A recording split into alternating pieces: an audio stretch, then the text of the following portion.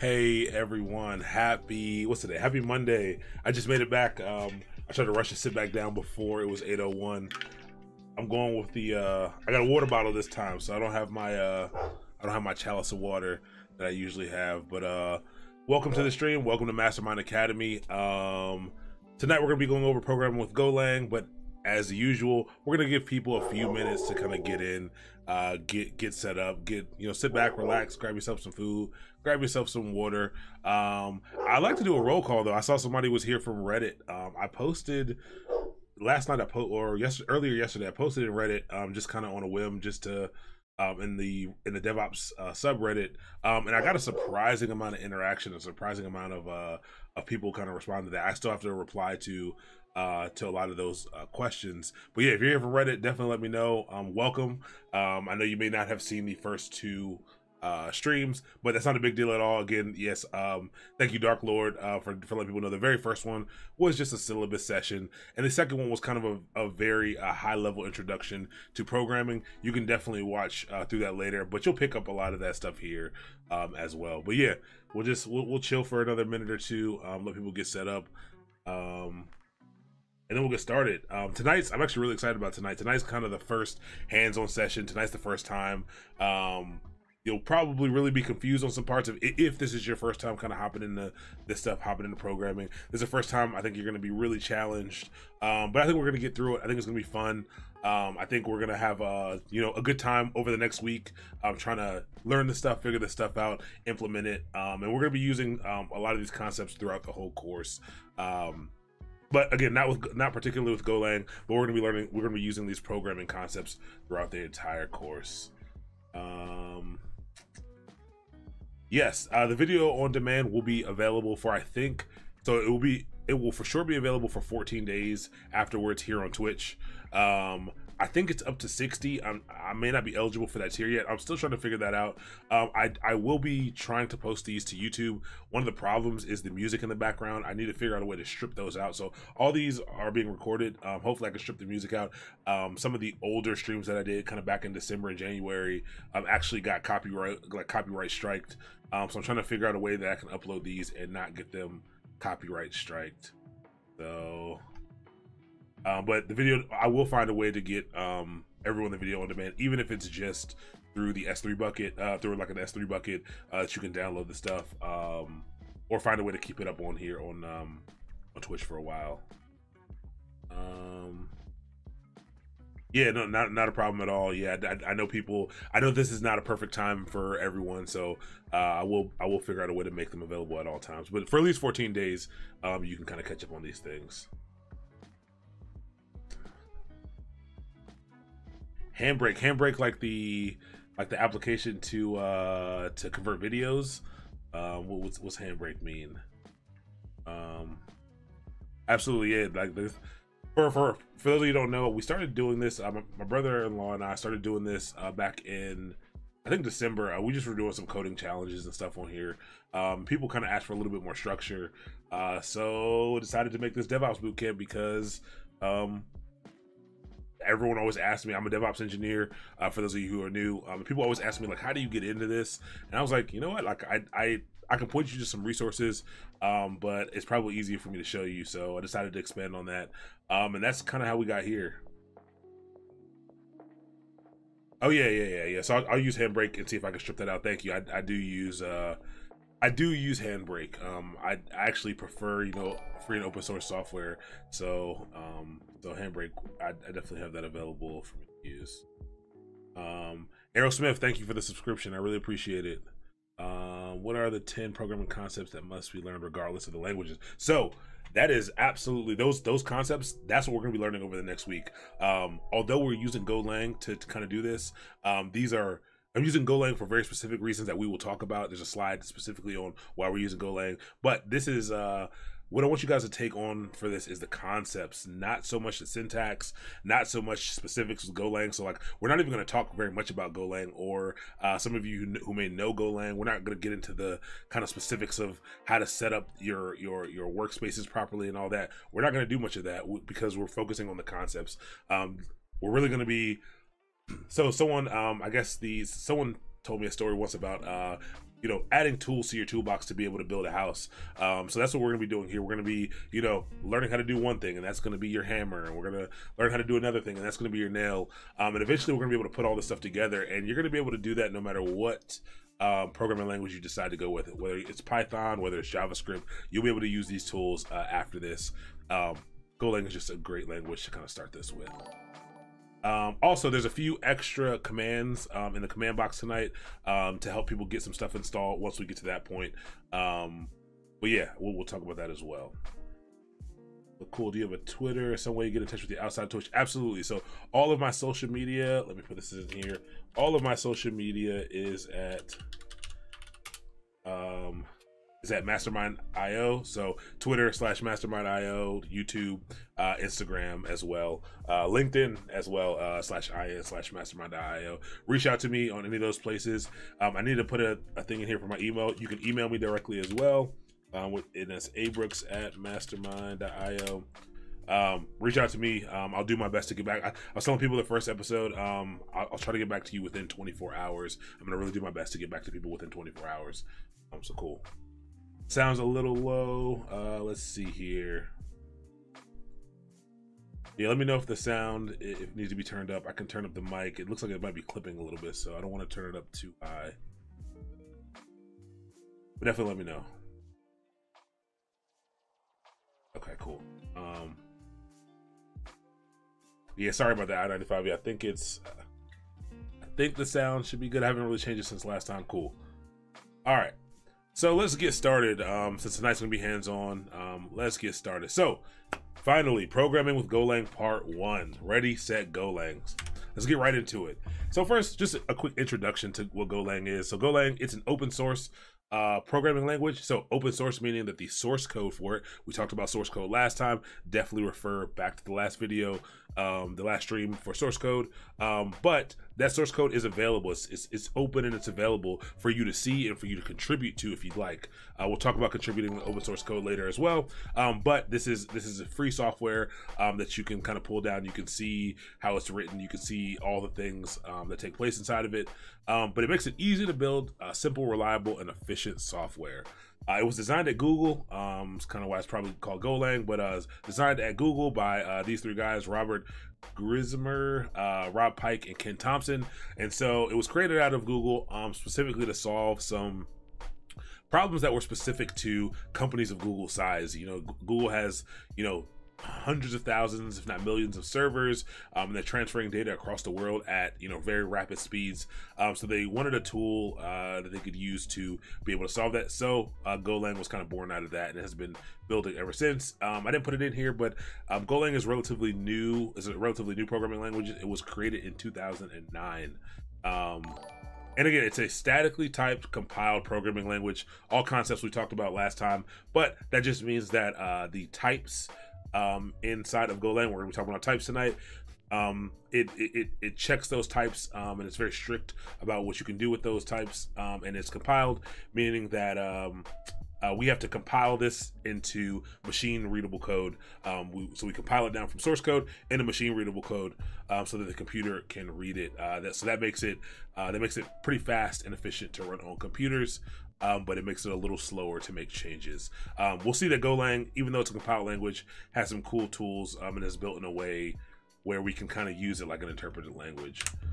So why are we using Golang? Like a bunch of people have asked me this, and I think it's a great question. I knew this question was coming.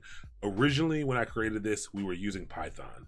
And I may try Python for the second iteration of this, but I wanted to go with Golang because it wasn't until I started learning Golang that I think I really started to understand programming and some of the deeper concepts that you kind of have to go through using Golang. So one, it's compiled. I think you have to. I don't think you have to. I think it's good to start with a compiled language because I think it's easier to go from a compiled language to an interpreted language. So I think it's easier to go from something like Java or Golang or C++ into something like JavaScript or Python or Ruby. And I think it's because compiled languages are usually a lot more strict. They're usually statically typed, and there's some concepts in there that are pretty important. Again, statically typed types are very important. Types are very important across all programming languages, not just statically typed ones. So I think it's important to be able to practice, understanding what types are. And this is the biggest one for me. I probably should have put this one first, but Golang, you have to be very explicit in what you're doing. It doesn't try to figure out what you want to do or what it thinks you want to do. You have to be very explicit in all the things that you're doing. It's also built in a way that they don't really add much fluff to it. You have your standard library of tools that they give to you, and they feel like you can solve all of your problems using those tools. So you got to really know what you're doing to use Golang. But it's also very readable. So although you may have to write a little extra code in comparison to another language, it's very readable code in comparison to especially other compiled languages or other statically typed languages. But it is very readable. No magic here at all. So if we were to do JavaScript or Python or something, we may import a package and use it, and it may do a lot of crazy stuff, and you may not really be able to understand what that thing is doing. So I think this is a good place to start. And we're not going to get too crazy, so I think this is a good place to start. Cool. So first thing I want to show you all is the Go playground. So after this slide, we are going to try to get Golang installed if you're following along real time. But you don't need to install Go on your computer to do this. To kind of follow along tonight, Go has a playground called the Go playground where you can go. Let's get out of here really quick, and let's go to that URL. All right, so what the Go playground is, it's an environment for you to play with Golang. So you can write all your code here, and I'll make this a little larger. But you can write all your Go code here, and you can format it, and you can run it. So the formatter just kind of makes all the code look right, so it'll put it back in place. Don't worry about imports right now. We'll get there. And if you want to run it, you can run it. Pretty simple. So you can hop right on the Go playground, play.golang.org, and you can participate in everything that we're going to be doing tonight. I am going to try to use Visual Studio Code for this for a few reasons. And I think if you are not familiar, if you don't have a favorite text editor of choice already, I think you should follow along with that, just so you can follow along with everything that I'm doing. And because we'll get some syntax highlighting. And I think when you're first learning how to code, I think syntax highlighting is very important. So that you can your brain kind of makes some connections, or at least I found that your brain makes connections between those colors and what things mean. And so it's an aid in helping you really understand. So if you can get Visual Studio Code installed on your computer or another text editor, when we go through that, please try to go ahead and do that. But if not, you can hop straight into here. So no big deal either way. All right, let's present again. And actually, let me share that. People can click on that. HTTPS play.golang.org. Cool. Yep, you should be able to go there. All good. Next one. So let's get cracking. Let's start immediately. Let's get Golang installed. Let's get a text editor installed. So I added a few commands here. So I'll share. Let's go back. I'll share this. This is the link to the Go installation package. But in the chat, if you're running a Mac and you want to install Golang, type in !Go Mac. If you're running Windows, !Go Windows, and if you're doing Linux, !Go Linux. Both Mac and Windows have a simple executable package. So does Linux. Actually, Linux doesn't for Golang. But basically, you'll go to this page. It will download something for you. And you should just be able to click through it on both Mac and Windows. Now, Linux is a little bit differently. It works a little bit different. So, in the Linux command that you'll get back from the chat, I've given you two installation options for Debian-based distributions. One for Debian-based distributions and one for Red Hat-based distributions. Where am I entering that into on Windows? So, one second. Hold on. Let's do HTTPS. Golang.org. I'm gonna go to the site /doc/install. So yeah, so if you go to this page, and actually let's do that right now. Go there. It's gonna take you to a page that looks like this, again, if you are on Mac or Windows, you can type in download go, click here to take you to the downloads page, and then so they have some installers here. So here's the one for Windows. It installs a simple executable. Go ahead and download it, click on it, it'll run through. It's a normal package installation, so if you ever installed anything like Google Chrome, you can just click through and that will work. I think the Mac option gives you some kind of PKG file, or you can use Brew to install it. You can use Brew to install everything for Apple OS if you don't want to use this PKG. And then again, for Linux, you can yum install if you're on Fedora or Red Hat or CentOS, or you can apt-get install. And so I'll show you. So I'm running a Debian-based distribution here. I'm running Pop OS, which is based off of Ubuntu, and I can just do a sudo apt-get install Golang. But I already have it installed, so yeah, it's gonna give me some other stuff. I installed it a different way. I'm not gonna install it right now because I already have it installed. So I'll give people a little bit of time to do that. Number one African, you should definitely use Homebrew if you have Homebrew installed. I'm pretty sure it's just Brew install Golang for that. But the scope of this bootcamp, it's pretty wide. You can head to academy.mastermind.io. That'll give you the full curriculum. Curriculums is off to the left. And you can check out what the full scope is. We're going to go pretty in depth on a lot of DevOps tools. We're not going to go crazy deep into programming. I can't teach you how to program in 2 weeks or a week or two, but I can give you the tools so that when we start programming a little more, you can really understand the concepts and what we're doing, and it'll make a lot of sense. But yeah, I'll give people time to try to get through that. Ask questions if you're having trouble. We'll try to get it resolved. But again, don't sweat it if you can't get it installed right now. That'll be part of your homework if you can't get it installed, and you can use the Go Playground to kind of go through what we want to do. Yeah, I didn't want to throw Brew out there. I didn't want to throw Homebrew out there because I assumed that most people had Homebrew installed until I tried to teach people how to do something else, get something else installed another time, and I realized that I had to figure out how to get Brew installed, and that requires Ruby and some other stuff. But Homebrew is a package manager inside of Mac. Think about it kind of like the Apple App Store, and it's just a package manager where you can just easily grab applications from the command line. But cool, I'll take 2 or 3 minutes, try to get it installed. For people who are running Linux, I'm assuming if you're already running Linux, then you probably understand how to untar files, maybe, or install things from source. You could absolutely do Snap. I didn't even think about Snap. What does Snap run on besides? Does it only run on Linux? I believe Golang's in here. Yeah, if you like Snap, you could absolutely. Oh yeah, that would have been great. I'll add that to some tutorials for sure. Thank you for that. People who are using Linux, Snap's a pretty dope. Snap will make more sense to you once we get to the Docker section. But Snap's a great way to easily install packages. They're easily updatable.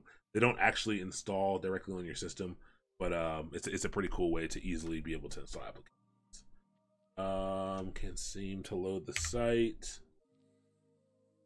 Did I paste in the right thing?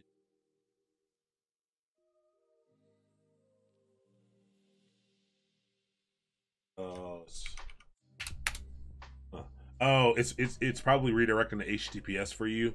It has to be HTTP because I have not put it behind CloudFront yet. I can do that later, but try this: HTTP://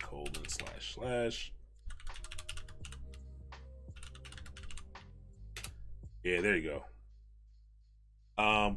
So you actually don't because this site is just a static academy.mastermind.io is just a static website sitting in an S3 bucket.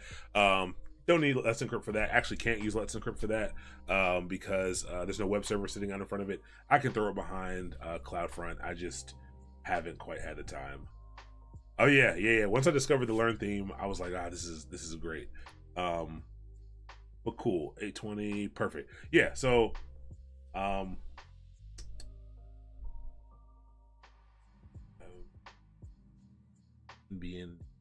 don't know what that means. Cool. So hopefully you were able to get it installed. Yeah, hopefully you were able to get it installed. So let's continue down the line. So actually, let's also get VS Code installed now. Sorry. So we got Golang installed. Now, if you don't already have a text editor installed, let's go ahead and get Visual Studio Code installed. So I removed Visual Studio Code so you all could see, I guess, kind of see how that process is. But it's just like any other application. Visual Studio Code is a, you can just Google it, honestly, or you can do !VS Code and it will give you the download link. Visual Studio Code is an open source text editor made by Microsoft, and it's pretty quick, it's pretty fast, it's got a lot of tooling around it. It's a pretty great tool, to be honest. I'm not a lover of Microsoft, or at least I wasn't a lover of Microsoft. They've changed my mind in the past few years, but people have really given us a chance, and it's from what I can see, it's become kind of the top free editor that you can use. I'm running, again, Debian based, so I'm just going to click this. It will select the right package based on your computer. So when you go to this page, if you're running Mac, it will probably give you a Mac download. If you're running Windows, it should give you a Windows download. Simply click that package. Let's go ahead and download that. So it has a cool executable for Linux, and I'll just go ahead and install that.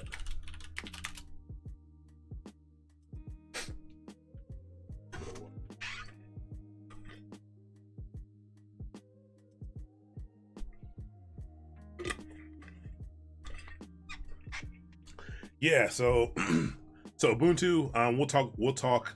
Actually, I think Linux is next. So I think starting next Monday, we'll be talking specifically about Linux. I think we have 4 weeks of Linux. Ubuntu is a distribution of Linux, so just think about it like Mac or Windows. About Mac OS or Windows, it is another operating system that you can use. Ubuntu is one of the most popular ones that people use for desktop operating systems. But yeah, it's pretty common. This one itself is actually Pop OS, which is based off of Ubuntu. There's a pretty, I'll give them a plug here. There's a pretty great company called System 76 who makes Pop OS. So they make Linux laptops, and they actually make drivers and things for the laptops so that they work. It's a pretty cool company. So Pop OS is was what I'm using in this VM. We'll definitely go over that during the Linux portion. But just wanted to shout them out a little bit. They're pretty cool. I do own a laptop from them, which works pretty great. All right, so I've got VS Code installed, so I can just open up Visual Studio Code, and I have a pretty cool text editor here. So I've already had some stuff installed before, VS Code installed before, so looks like it picked up all of my stuff. It's got a lot of stuff here, so cool. I'll delete this. Don't save it. Actually gonna delete this. I think we did this last time. All right, so a text editor. All a text editor is a program that allows you to edit text. VS Code, again, is going to be our one of choice for this, but you can use anyone that you'd like. What I do to pay the bills, I am a DevOps engineer. I'm a technical lead and DevOps engineer for a pretty dope company out in Baltimore called Fearless. Everyone should check out the site. It's fearless.tech. It's a pretty great place, but that's what I do there. I've been in tech for a little while now, and so that's what I do. So that's why I'm kind of running this. I really wanted to kind of show people what DevOps was, help people kind of get up to speed. I know how difficult my journey was into DevOps. You know, I come from a systems administration background, and trying to figure out what I needed to do to become a DevOps engineer, and to move into this space was a little daunting, especially as it was kind of the new buzzword. So I thought I'd do my best to kind of show others how to get into it. But yep, that's what I do for my day job. We're almost always hiring. So yes, we almost are always hiring. We're growing pretty quickly. So yes, if you're interested, reach out to me. Go find the job on the website. Reach out to me directly. I would love to get the referral bonus if anyone is interested. If anyone from Fearless is watching, that's gonna have to be okay. You're never gonna know. But yeah, reach out to me directly. I can put in your resume if you like. But it's a pretty great place. Definitely check out the website. Cool. So we got VS Code installed. And then once we get VS Code installed, the only setup that we have to do, if you have Golang installed already and you have VS Code set up, we only have to do one thing. So in Visual Studio Code, let's actually talk about the anatomy of Visual Studio Code really quick. So when you open it, you'll kind of get this stuff here. There's probably something open before. You might not have this, but what you have here on the side is this little top thing is just your Explorer. So this is just where you can see your files. Nothing special here. You'll see once we open up some files, you will get to see that this is just where it shows your files. This is where you can do some searching. So if you need to, you can imagine that if your code base is really large and you have lots of files and you want to find out where some words are, you want to find something specific, this tool is the tool that you can use to search, and you can do some cool things like find and replace and some other things there. So pretty great tool. Git, we'll talk about Git next class. Actually, Git is a version control software. Ignore that for this class. We'll talk heavily about that next time. Debugging, this helps you solve issues with your code in a pretty cool way. We won't do anything with the debugger during this, but that's what that's there for. And the last one is extensions. So this thing is pretty cool. All you got to do to install extensions inside of VS Code is just type them in here. So you type in Go, some packages will come up. Go ahead and click the very first one and click install. This will install all of the auto completion and all the cool colors and stuff that you want for Golang. Yeah, it'll install all that stuff in there and get you ready. So after you do that, it may give you, whenever we actually open up a piece of like a Go file, it may say, hey, you're missing some things. If you do see that, just go ahead and click the install button. It'll do everything for you in the background. Don't sweat it. Even if you don't install the Go extension, it should still do some syntax highlighting for you. But all you got to do is just type in Go here and just install the very first one. Which will give you that language support. So we'll take some time, let people kind of get that installed. Ready to be confused. That's good. Are you going to teach the same Linux materials you did in the Crucible YouTube? So there'll definitely be some overlap there. We're going much more in depth in Linux during this 4-course session for Linux. We're gonna be doing a lot more hands-on stuff as well. Like most of this is gonna be pretty hands-on from here on out. Yeah, almost everything's gonna be pretty hands-on. I'm gonna start providing you guys with some files and things so that you can skip some of the boilerplate stuff, so that it'll be a little bit easier. But none of that will be done until after we go over Git next class, because that's where the stuff will live. And I'll teach you guys how to grab those things out of there so that we can do that. But I'm very glad, Sam, that you said you're ready to be confused. So we talked about it first class. It is okay to be confused. Part of this entire bootcamp is for you to get comfortable with being confused, comfortable with not really knowing. It's okay to run through this and do your best to pick it up. And even if it doesn't make any sense or you think it makes very little sense to you, don't sweat it. You'll have to put in some more work later. And next time you take a look at it, it'll make sense just that much faster. And it may take me saying or doing a certain thing, or for you to see a passage or something, or to read something, for everything to kind of click and trigger and fall into place. So it's okay. It's 100% okay to be confused. It takes some people forever to understand how to code. It takes some people get it like that. Some people understand that logic and understand it just like that. Most people it takes a while. So we're doing a week of coding here, but this is just to give you the tools to really understand the tools that you have available to you, rather than for you to get great at programming. And again, after this week, pick up these tools. But if you want to hop into a different language, I absolutely encourage it. Python will probably be the one that I would recommend. You can keep going with Golang if you like. If you have a good handle on it, it'll make it easier for you to pick up another language a little bit later.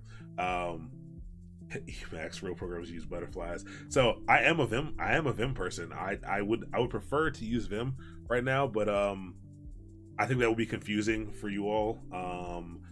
just because of how naturally, you know, people go through their keyboard commands and shortcuts, and a lot will be happening without a lot of instruction. Vim is pretty confusing to use, actually. So cool. So what time is it? 8:30. Perfect. We're right on time. So once you get this installed, Chris on Twitch, thank you so much for the subscription. Once you get VS Code installed, once you get the Go package installed, what you can do to check if Golang is installed properly.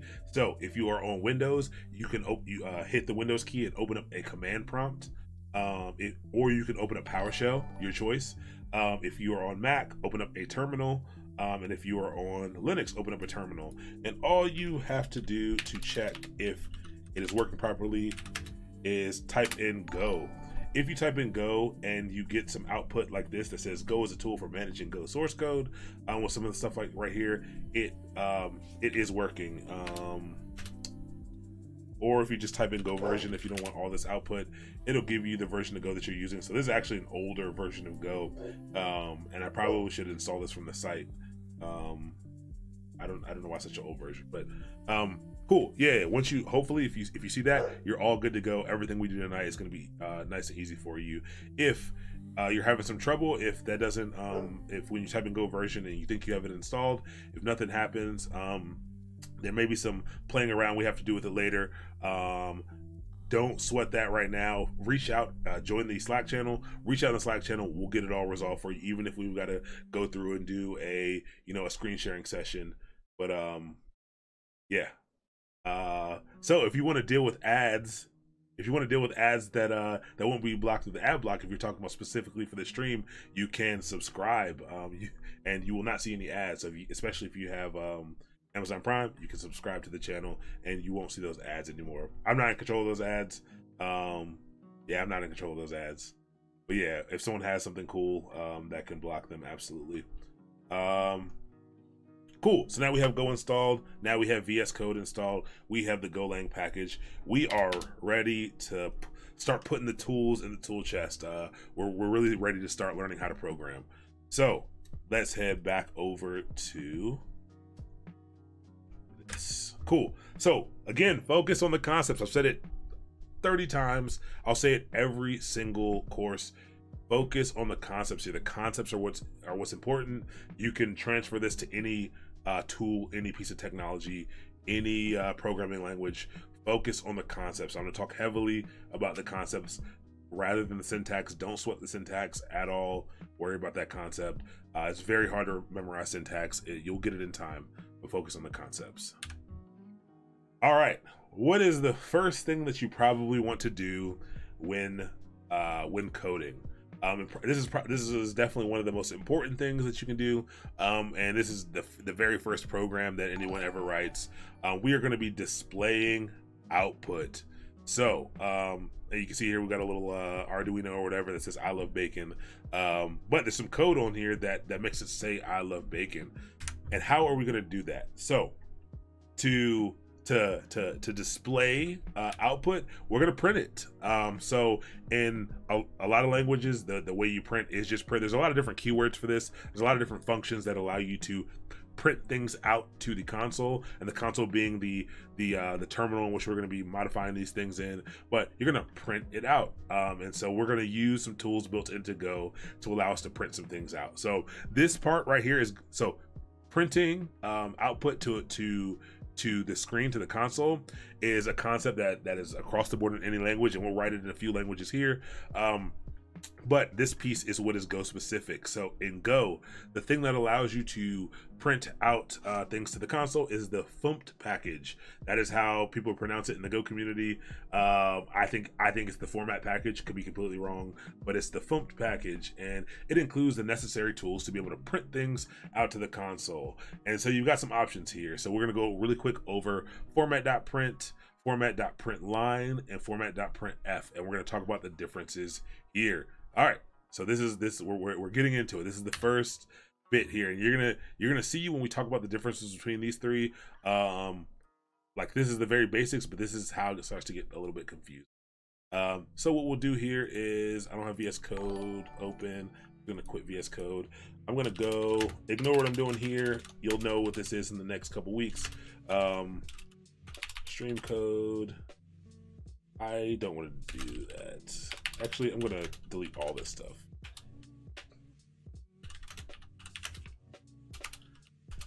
All right, so we're gonna make a directory, and I'm gonna call it go part 1.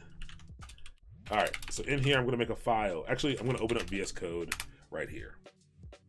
All right, so we got a directory here. Get a little welcome thing from VS Code. We're gonna create a new file. So if you want to create a new file in VS Code, make sure you're selected the Explorer icon here, and then make sure you're in the right directory that you want to be in, or even if you're not, but you can still create a file. And you just click new file. So very simple to create a new file here. And then in this, we're gonna create a file. You can call it whatever you like. It just needs to end in the .go extension. So I'm gonna call this, I'm gonna call it print.go, so we can put some examples here. Awesome. So now we have our Go file. So you can see how great text editors are. It automatically knows, since I put in the .go here, that it is a Go package, and it puts the little Go logo here, the Go icon. And then we have print.go here. So I think there's a way to like put in the boilerplate code for Go. And so this is gonna be the worst part. But what you can do is you can go over to the Go playground, and you can copy and paste this if you'd like, or you can type it in, but you can go copy and paste it, and I will show you exactly what you need. This is the code that you need to run any Go package. So we'll talk a little bit about this, but just know that you need to copy in, you need to have this set up, but all you need to really worry about is the stuff inside of here. So we're going to basically write our code inside of here, in this main function down here. Don't worry about what the function is, but you need this little boilerplate code. So again, go over to the Go playground, copy and paste it, and remove the line here. And so actually you can leave that line. We can actually take everything that's in the Go playground. So if you're on the Go playground, leave it as it is. It's perfect. So the first program that people usually write is a hello world program. And so that's just a program that takes some text, hello world, or whatever the text you'd like, and it prints it out to the screen. So to save something in here, you're just gonna do control save, actually control S will save that for you. And so now we have a file that is saved. So we took this exactly from the Go playground, and you saw in the Go playground, if we ran this, it just spit it out here. So that's our first program. Again, don't worry about the func stuff. We're only worried about this line of code here. And you can see here, to be able to run it. So we talked about Go being a compiled language. It is a compiled language, but it's built also in a way that you can run this. And it kind of compiles it for you and runs it kind of real time, so that it acts like an interpreted language. And there's a command for that. I'm going to show it to you in a second. But you can do this in 2 ways. So you may be wondering how to run a Go application. The way you run a Go application is to you've got to go to if you don't compile it, you have to go to a terminal. We can do that inside of VS Code, so we actually never have to leave VS Code. If you hit Control tilde, so control like in the key under escape, the one with the little squiggly line that also has the backtick on it, it will open up a console for you, or you can go back to the console you were in before. How do I make notes next to my code? Okay, cool. So that's a great question. If you want to make notes next to your code, commenting in Golang. So if you don't, this is a cool VS Code trick. If you don't know what the commenting, how to comment in a certain language, if you hit Control, /, it will automatically comment for you. So you can see how it added in two double slashes there. If you hit Control / it will insert the proper thing for you. But that is how you comment next to your code. So if you wanted to just comment next to your code like, this is how you print something, you could do that if that's a reasonable way for you to keep notes. That's actually a great question. So it's just /. That is how you comment inside of Golang. Yeah, no semicolons. Nice, right? Cool. So to be able to run this, so I actually encourage you to use the terminal here. So I think you can actually just hit terminal right here. I think you hit terminal. Oh, and go to new terminal, and it will open up a terminal for you. But I encourage you to stay inside of this. But yeah, so I can see here that my files here. You don't need to do that. You can just do go run and then the name of your file. So I call my file print.go. Whatever you decided to call your file, if you type in go run and then the name of your file, it will run that code. It'll compile it and it'll interpret what the output. Cool. So you can see it's hello playground and it says hello playground here. So that's us learning how to print things out, display output. We could change this to whatever we want. You can say hello, my name is Aaron. Just save it, run the same thing again, and now you can see that the text has changed to exactly what we want. So very simple. This is a very simple thing. It's something you're gonna have to do very often. So understanding how to output things to the screen is key. But now let's get a little more complicated. So we talked about 3 different things here. We talked about print, print line, and printf. Let's go over what the difference between those are. So run shortcut. What do you mean by run shortcut? You're saying is there a shortcut to be able to run your code? If there is, I don't know what it is. You may be able to set up. I don't know why this is acting so weird inside of my VM, but run PowerShell. It's F5. Yeah, maybe. Yeah, try that out. Try F5. I'm not sure. The best way to run it is to do go run the name of the file. But we saw the 3 different things here. So we did print line, printf. So just print, format.print, and let's go ahead and run this again. Cool. So now we can see it's the same. It did what we wanted to do, but something's different here. Something's a little different between these two. It printed everything out, and then it put my new stuff right next to the code. Why would it have done that? So we can actually see we ran print, it gave me that, and let's run print line again, and run it again, and it looks like it moved it down to the next line. All right. This is because of something called a new line character. So when you hit enter on your keyboard, what actually happens is it actually passes along characters to your computer. Your computer does not display them, but at the end of each of these lines, whenever you hit a new line, so if I want to go underneath here, it is putting in a character to represent that. That character is \n for new line. So what happens when you run the difference between print line? So the difference between this piece of code and print is, if I run this, it'll print out both things. So the first time it runs, it enters it automatically at the end of this line. It enters in that /n, so it enters a new line character, and then it tries to print this. But if you just do print, it does not give you a new line at the end, which is very interesting. So, but I'll show you something cool. I can actually add that character into the print statement, and you can see how it changed colors. And that's VS Code knowing how to interpret this information. If you see, if I run it like this, it adds 2 new lines. So this line right here is the exact same thing as the line above it.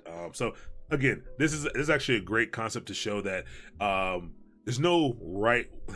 There are best practices. There are things you should try to do because they're good for developers. They're good paradigms, but there's like a million ways to do things in programming. There's no one right way at all. You can do things in so many different ways. So whichever you feel comfortable with works for you. I thought the new line character thing was cool, just to show you that there are similar functions that do different things. Yeah, that print line just creates a new line for you. So let me get some questions because I know that can be a little complicated first. No new line character, cool. So you got that. When would you use print? Great question. I'm actually not sure. I always default to print line. I don't know I can't think of any great situations off the top of my head where print will be more valuable than print line.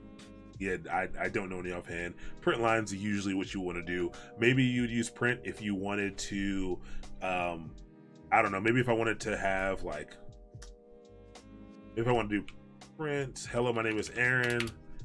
And maybe if I wanted to say like, I don't know why you would want to do this, but like, and I am 29 years old. That's my real age, by the way.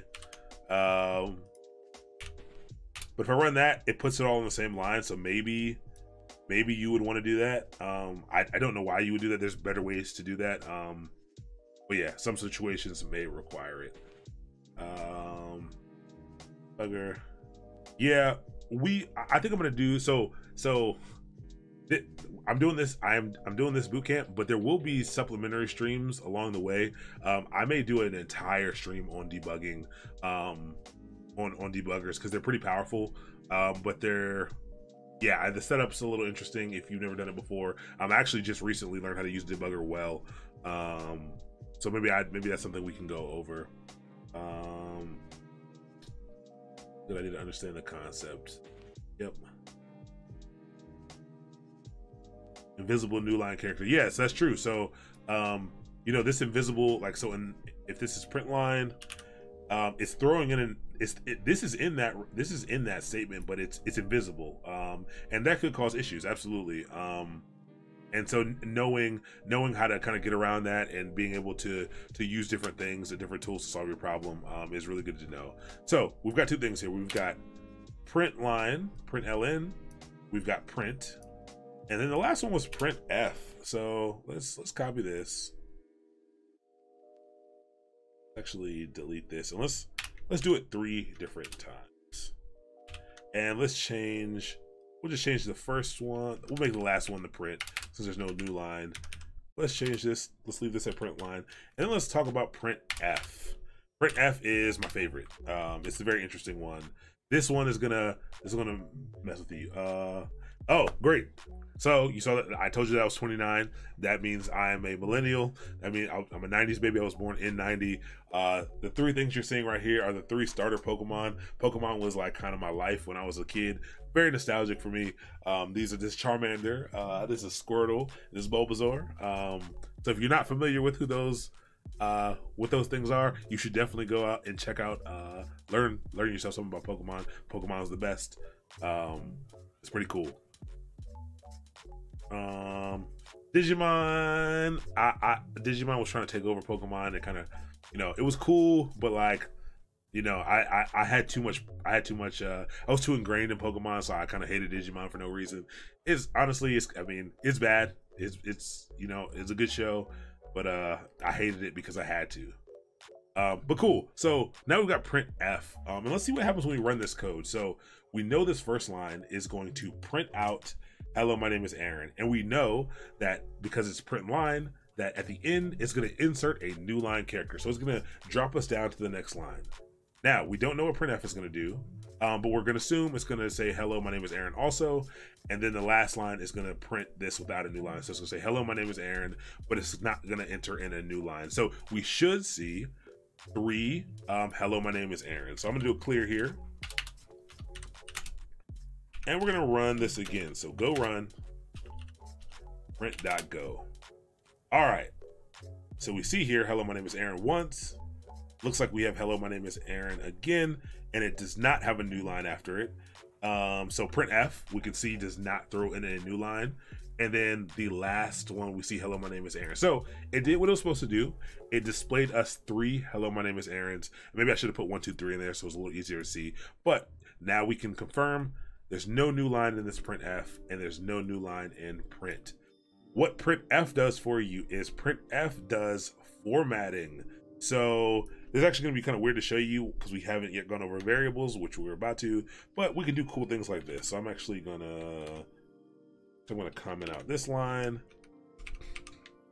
I'm going to comment out this line. So we can do cool things like this. Printf allows you to format your output, to format your string, to format your output, in a variety of different ways. So I'm going to create a quick variable where we're about to learn about variables in like right after this. So I'm going to say name, and I'm gonna set it equal to Aaron. And then in printf, I can do something like %v. And this part is very confusing. The first time I saw this, I was like really confused. So printf is absolutely something you have to check out. I'll show you where the documentation is, and I'll show you some cool videos and examples on it. But cool. So it'll be something like this. So I set my name equal to Aaron, and then I wanted to let's just do hello. My name is Timothy. So let's clear this. And if we run this, it still prints out, hello, my name is Aaron. So we'll learn about variables, but it replaced the value of this down here. And the %v allowed us to kind of specify, %v is kind of a catch-all that kind of like picks the type that it thinks it is or that it should be and displays it accordingly. We can do some other cool things like, we can get the type of something. So let's say we're doing some debugging and we're going to go over types shortly. But if I didn't know the type of Aaron and I wanted to see what the type of name was, if I ran this again, it spits out string for me, but I can get different sets of information. I can format the print statement in some specific ways. So if I had more variables, I could do like %. I can do like a bunch of percent signs. There's things that spit out decimals. There's things that spit out integers, which are numbers. There's things that spit out strings. And there's different designations. It's really complicated. But I want you to just understand. Again, I don't need you to know how to use printf. I just want you to understand that this allows you to format in a lot of different ways, to dynamically format the way we're spitting things out to the screen. But I can go over that documentation, but I could string them together, and if I had more things, I could just add in like name 2, name 3, and it would kind of fill in those blanks for me and format them accordingly. So that's the difference between 3 different print statements. They all get text out to the screen. Cool. They all get stuff out there. And so let's actually give this a new line. And let's uncomment these. And so now we should see 3 hello, my name is Aaron's in a row. So hello, my name is Aaron, hello, my name is Aaron, hello, my name is Aaron. So 3 different ways that we can print some things out to the screen. So that's essentially how you want to display output. That's how you get stuff out to the screen. That is, we'll be doing that a lot throughout this process, and that is how you do it. So any questions? Yes, I do mean type because it is a strictly typed language. We're gonna get real deep into that. Yep, focus on the concept, and we can't use variables in the other prints. So that's a great question. I actually don't know if you can. I think you can. I think you can use variables in here, but you can't use the dynamic features that the formatter has for you, that the printf has for you. I think you can use I'm pretty confident you can use I think you would have to do something like, I don't remember. There's a way to do it, I believe. But you probably want to use printf for it. But you definitely can. We can look that up later. Oh yeah, or interpolate. So maybe I can do, what can I do, like pluses? Name plus, let's do like an exclamation point. Maybe this will work. That was a great question. Yeah, I think I can do something like this. Yep, and it'll do that. So yes, you can use variables in the other print statements. You just don't have access to those cool dynamic things that that the print allows you to do. I'm getting this error while using this unexpected package in the file. That probably means what if your package is not there's a few things that could be wrong. Make sure your package actually needs to be main. It has to be main. It might have tried to make it something else. Yeah, and then try saving it, and maybe it should solve it. Cool. So cool, we've solved that problem. We know how to print things out. So printing a receipt, we could print a receipt if we needed to now. Even if we had to write it line by line, we could do this. How do you clear the terminal? To clear the terminal, you either hit Control K, or is it L? It's either Control K or Control L, or you type in the word clear and hit enter, and it will clear the terminal. Yeah, sorry, Control L. Yep, definitely Control L. I'm tripping. All right, cool. Next one, variables. Variables is like, so we learned how to print. That was great. That's really important. Variables is like this is like the thing you have to know. It's a pretty simple concept. Very simple concept actually. But being able to work with variables is very, very important. So variables, what are variables? The word variable means something that can change. It's something that can change. So I thought this was a good image of it. I Googled it trying to find a good GIF or image to show variables. And it, essentially you could think about it like a container. So there's this box here, that box would be the variable. And we just actually did this. We set a variable of name, which is basically a box that kind of holds, it's a space to kind of hold some information that may change. And then we're going to set the value of that variable to, maybe we'll start out with it being Maria. And then maybe, maybe Maria gets married and now she has a longer name. So now we can change the value of name from Maria to, my last name is Brooks, Maria Brooks. You could do something like that. So you can change the value of a variable, but it's kind of a holder or representation of a value. And so there's a pretty easy way for us to see that. So you can either work within the same file. I'm going to create a new file here just so we're talking about different concepts in different files. And you can go ahead and copy back in that code from the Go Playground, but I'm going to type it in here because I know it so well. You actually don't need this import statement if you're not printing, but we're going to print here too. So we're going to input format, and it will fill in a lot of this stuff for you. Cool. So now we've got our boilerplate back in. And you can take a look and put that out for a second. But you saw me there are a few ways to kind of make a variable. So variables in all languages, two things have to happen.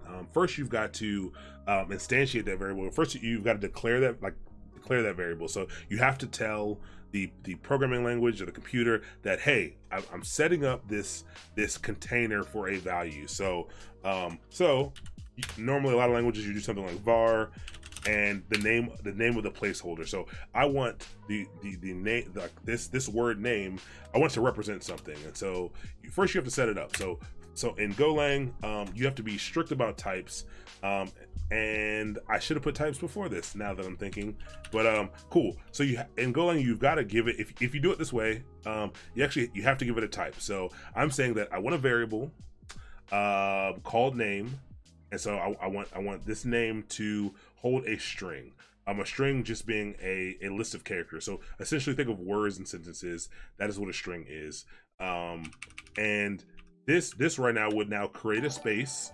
It will create a space in memory, create a space in the program for this name variable. And so that's the first thing that has to happen. The second thing that has to happen is I have to assign it a value. So we said name is equal to Aaron. And just like that, we've set up a variable and we've given it a value. But this value could be anything. I could also change it to, later in the program, I could change my name to maybe I like my brother's name is Elijah. Maybe now the name is Elijah, and then maybe later on the name equals Ashley, which is my wife's name. Cool. So it can change throughout the program. I'm going to show you in a little bit using the print. We're gonna use the print stuff that we just learned to confirm that this thing is changing. But we'll do that in a second. I just want to show you, like, this is kind of the concept. All programming languages have to do both of these things, but in almost all programming languages, you can combine this into a single statement. So this is the same as, and it's going to show me an error because I've already done it. There are a few ways to do this in Golang. Now you didn't used to be able to do this, I don't think, when I first started messing with Golang. Then it's a newer thing. I can say var name equals Aaron. This is another way I can declare it. So this is all, let me put,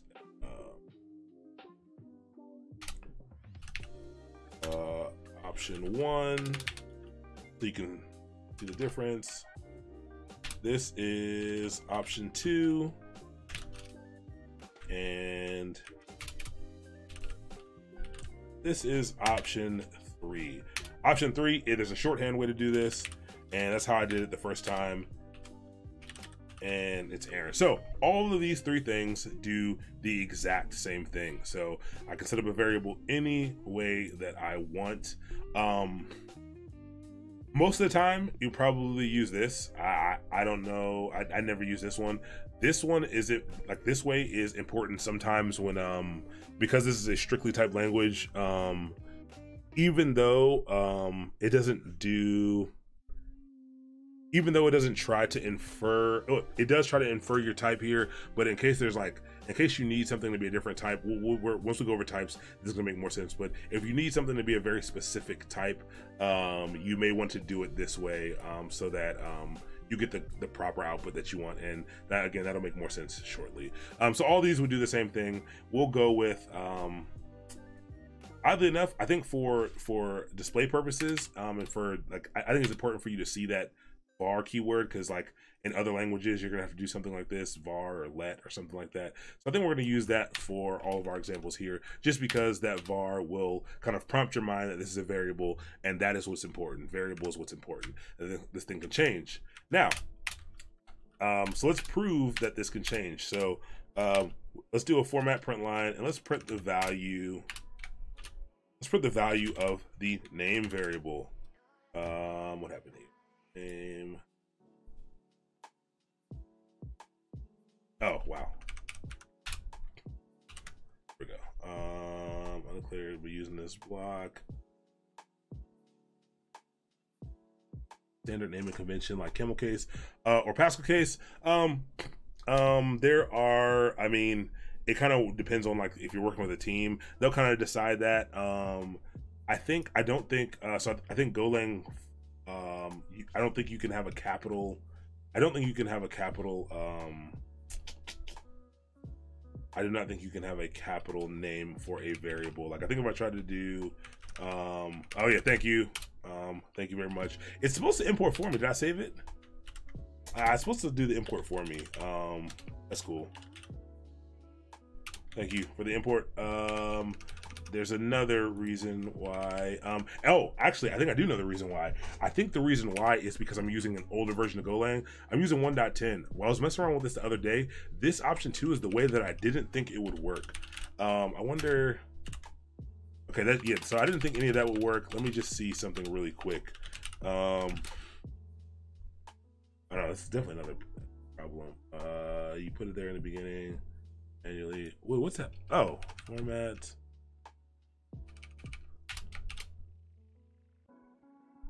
That's why. Okay, that was dumb. That is why. Main previous declaration. Oh, okay. Also, it's throwing an error because of this other file that's in here. You can ignore that as well. Yes, so it keeps removing the import for you. The P in format.println has to be capitalized. So Go is cool because it has a formatter built into it, and so you can see if you go here, yeah, Go has a formatter built into it. So if you're not using something, it will remove that import because you're not using it, or if you have it in there, it will add it so that you can use it. So if if I made this a capital P, because it doesn't exist, I click format, it should remove that. It does that in VS Code, but you gotta, it's annoying. You gotta be pretty strict about what you do. So I typed it properly. Ignore this. It's because I have another file in here. It's a Golang specific problem. But if I run variables.go this time, so we were doing print.go the first time, we are doing variables.go this time, and it prints my name out here. Again, if you save the file and it's removing the format, that means you didn't use the format properly. So make sure you're writing it exactly like this, and it should keep it there, or it should add it.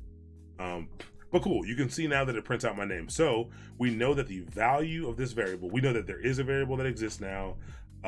It's of type string, and it prints that out. Perfect. Glad you got that fixed. But it prints out my name. So now what you can do is, after you've already declared a variable, so let's actually put this back in place, just so you know it's a variable. Var, make sure this still runs. Cool. So this does work in here. Now let's change my name. So right here, we've set up that we've declared the variable. We don't need to declare it again. We actually can't declare it again. It's already in the system. It's already there. But to change the value, we can just assign it another value. So now what did I say? My brother's name, which is Elijah. And then let's go ahead and print that again. So we printed name up here, then we changed it, and then we're gonna print it again.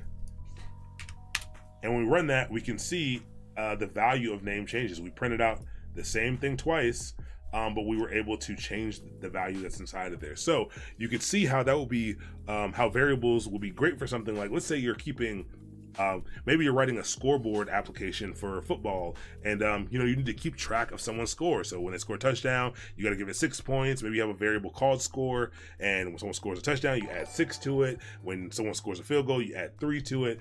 So by the end of the game, you've got this one thing that's tracking the value of this score, and then you could just print out score right at the end. So variables are great for that reason. Again, they can be changed inside of Golang. They cannot be, I think in other languages you can, but in statically typed languages, once I set this up as a string, so set up as a string here, I cannot change this to any other type. So if I try to change this to like the number 5, so integer, this is not a string, it won't even, it tells you immediately that there's a problem. And if I try to run it, it will fail because it has to remain the same type. So even though you can change the value of it, it has to be the same type. So I can make this a string, and so this is why the colors matter. You can see that this is purple and this is yellow. They are two different things as far as Golang is concerned. But if I put quotes around it to make it a string, they're the same thing, and now it's equal to 5. So that'll make more sense too for you a little bit later. But essentially, this is variables. Again, they could change. I can change it as many times as I'd like to change it. It is just a placeholder. It is a container for a value. Cool. So that's a big one. That's a huge concept to understand. Understanding how to display output, understanding variables is key, major key. Do your best to understand variables. If you didn't quite follow that, watch a YouTube video on it. Like tons of people explain this in a great way. But variables is a pretty cool thing. So practice. You can also practice making a few variables. So make a bunch of different variables. So I made one called Aaron. Maybe I want to make a new one called var last name, and I want to set that equal to my last name, which is Brooks, and I want to print out last name. So as you can see here is I set up one variable, and then I printed out that variable, and then I set up a new variable called last name, and then I'm going to print out last name. And you can see here it printed that out just fine. So you can have as many variables as you want. And, you know, you can assign them to whatever values you want, and you can move those things around accordingly. What's next on the list? Data types. This is the confusing one. This is probably where you're going to be the most lost, to be honest with you. And this slide itself is just complicated. I was going to do it in pieces, but yeah, this is good. So cool. That's actually pretty cool that's clever. Your name's character 7. You're asking what a string is. But we will start with string, even though bool is up top. String is type string is just a list of characters. It's all a string is.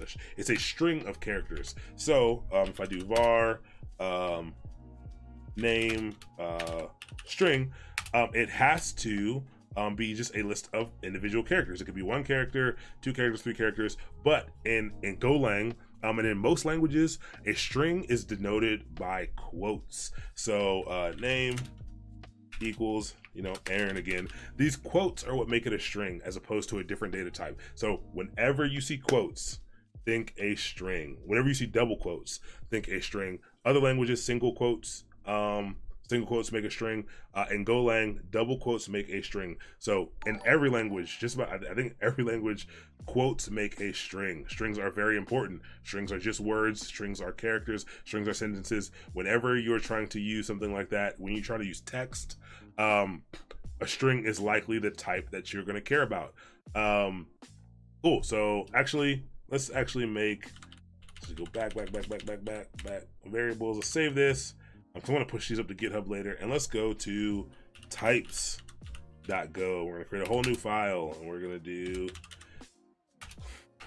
package main, and we're gonna do import funct, and we're gonna do func main. All right, cool.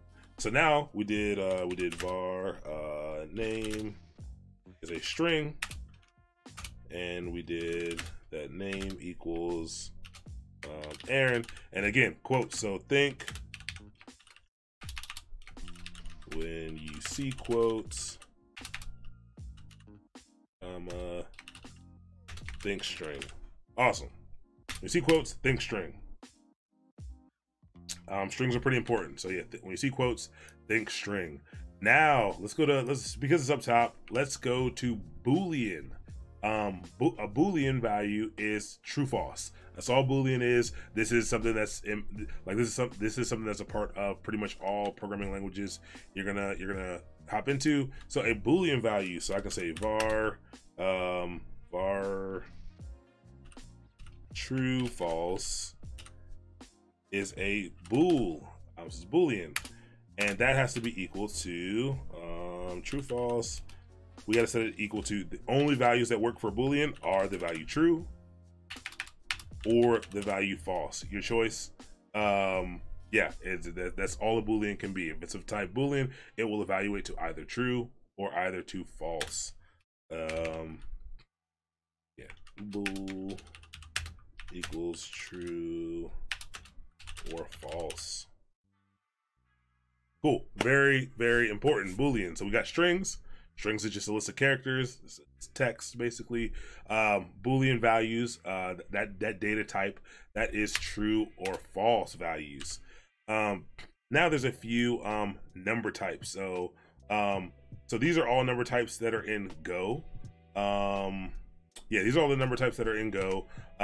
We only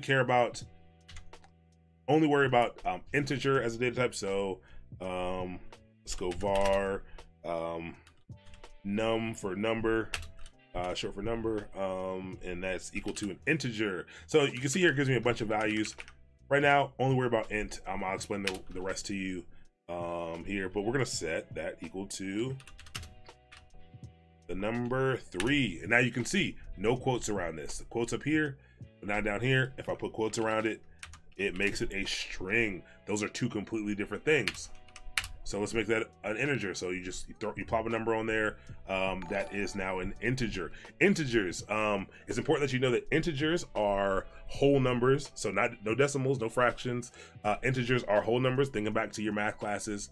Yeah, and what else? They are both positive and negative numbers. Both positive and negative whole numbers. Think back to math class. Most people forget it. Positive and negative whole numbers. All right. Yes, number types do have limits. We're not going to worry about those right now, but number types do have limits. You won't need to know those. What the other int types are. So everything that you see here, once you learn a little bit more about bits and bytes and all that, these will make a little more sense to you. So actually, I'm gonna provide a resource. I think I provided a resource after the last one called the Base CS Podcast.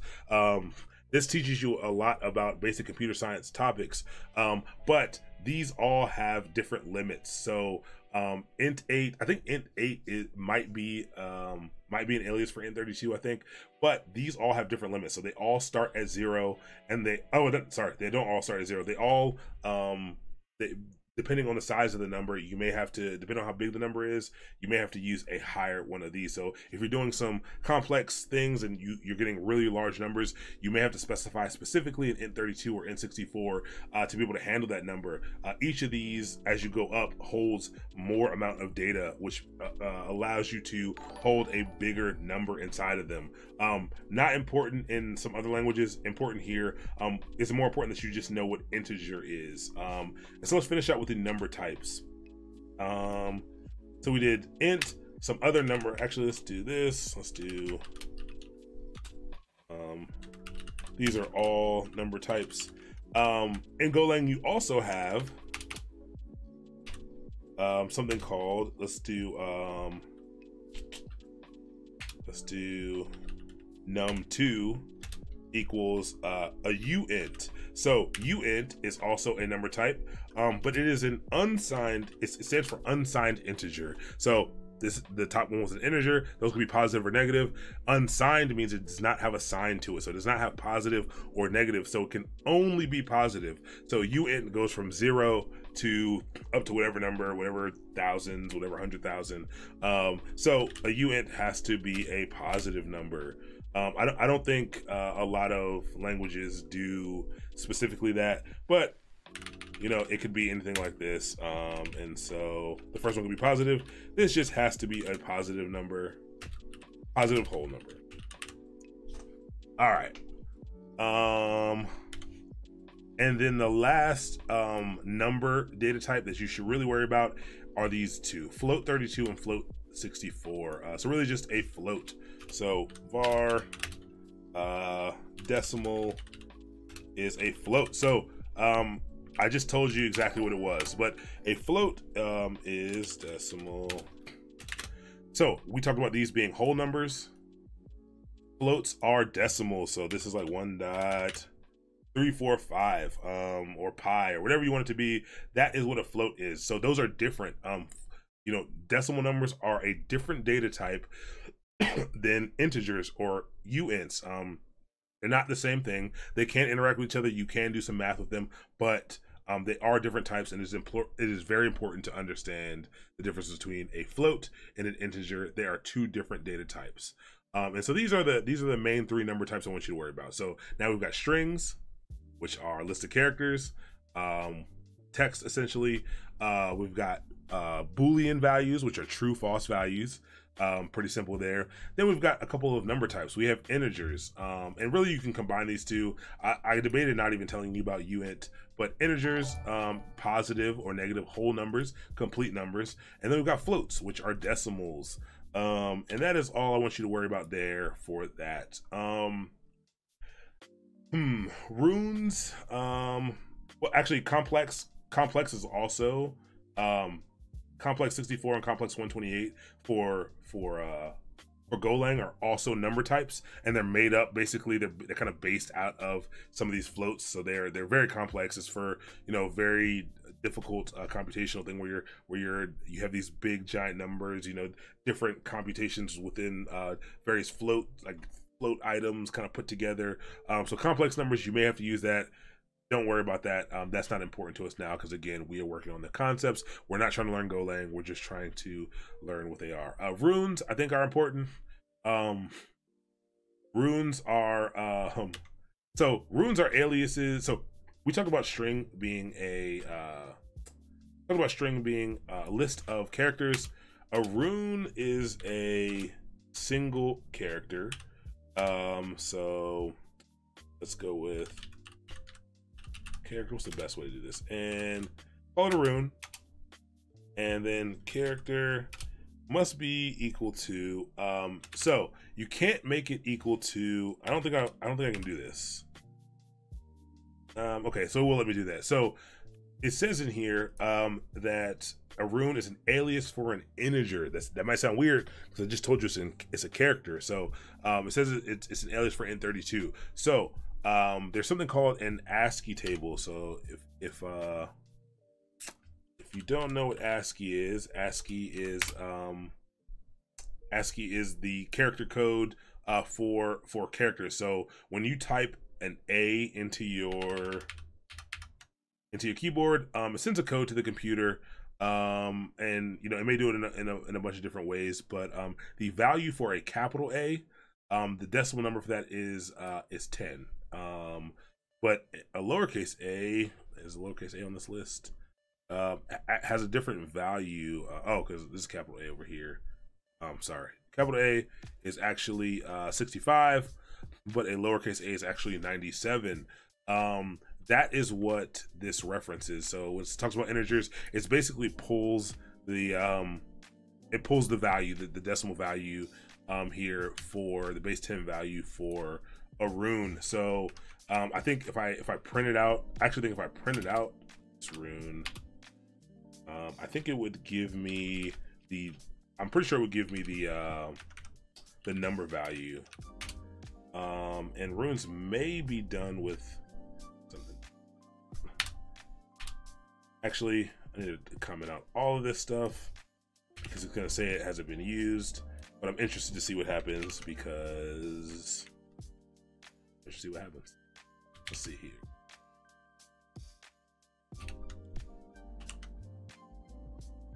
Fine. And this is how you should be messing around with code. You may not be following right now all the things that I'm doing, but once you get into it, you'll start messing around just like this, just to kind of see what happens, see what things do when you're not sure. Because like I said, I've been messing with Golang for a while, but I don't know what this will print out because I don't mess with the runes all that often. Cool. So you can see here how even though I set character to a letter value, so I set it equal to A, it printed out 97. Yeah, it printed out that ASCII number variable. But I think if I made it more than one character, it would fail, or it would make it a string. Yeah, I can't even set it to that because a rune is a single character, and you can see if I type in a capital A, it is different. The number value is different. It's 65 instead of 97. Cool. So that's what a rune is. And now I gotta remove all this stuff.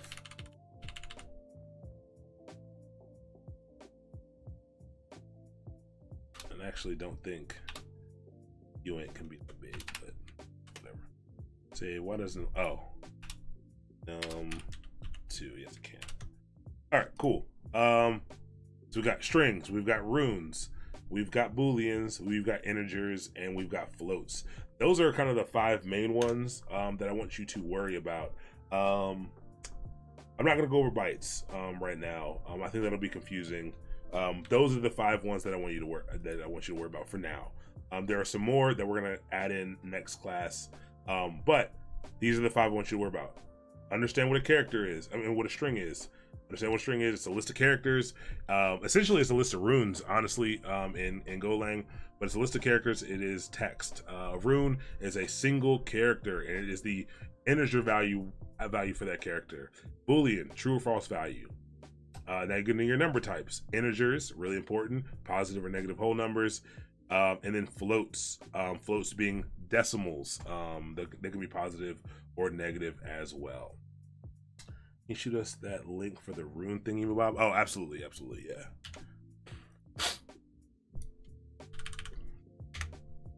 So here is the ASCII table chart that just shows you the different values for something. So again, A was 65, and just follow it like that. Again, that's the number value for any of those characters that have been created.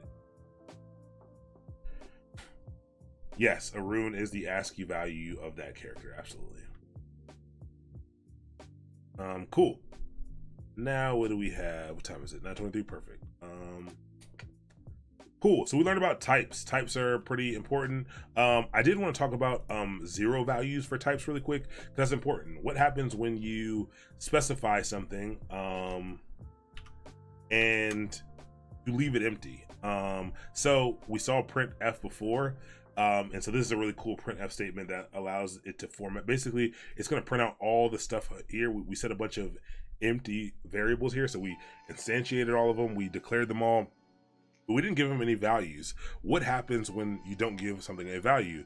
And we're going to click run here. And so we can see that an empty, the 0 state in Golang, at least, in every programming language is going to have a different value for the empty value. But for Golang, we're an empty integer, and so we know this is an integer because they put int here. So I was the first thing that got printed out, and the value for an empty the 0 value for an integer is 0. The 0 value for a float is also 0. So because those are numbers, the 0 value is 0. The 0 value for a Boolean is false, so it defaults to false if it's not there, if there's 0 values. That's really important. Like, that's probably the main one that's important across all languages, that the 0 value of a Boolean is false. That should be the case in every programming language. The 0 value of an empty string is just quotes, so nothing inside of the quotes. Those are all important. All of these things are important. I assume the rune is 0 as well because it is an alias for int 32. But yes, and actually, maybe I can do that. Maybe I can do our G is, actually let's do var R for rune, and let's print out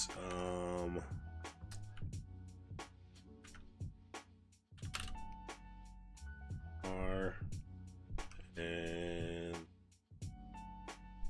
%v. Let's see what the 0 value of a rune is, and let's run. And again, the 0 value of a rune is also 0. Oh yeah, GitLab's dope. We'll talk about GitLab when we talk about GitHub next class. But yeah, you should definitely get all logged in. But cool. So now we know 0 values. 0 values are something that's not, you don't need to. This is not crazy important for you to remember. Just something I wanted to go over that I thought was important to go over. Cool. Now we're gonna really quick do math operators. Let me speed up a little bit so we can do 1 or 2 problems after this. But math operators. So we can also do math inside of programming languages. So not only can we kind of print out things and make some decisions there, we can do some math. So we can add, obviously. So there's addition. And so that's with a plus sign. You use a plus sign to add things together. Subtraction, minus, obviously. Multiplication is a star. That's how you multiply things. So this is kind of like the calculator that's on your computer or on your phone. Division is a slash. These 3 are the ones that you'll probably need to learn. Modulus is pretty important. So modulus is what do you do when you divide something and you have a remainder? So you divide 5 into 12. 5 goes into 12 2 times with 2 left over. Modulus, this percent sign, it gives you that remainder. So if I did 5 modulus 12 or 12 mod 5, it would divide basically those numbers and return to me the remainder. So it's a pretty interesting tool. I've never run into a situation where I needed it in real life, but there's plenty of times there's going to be coding challenges where you got to use that for sure. I've never run into a place where I had to use it though in real life.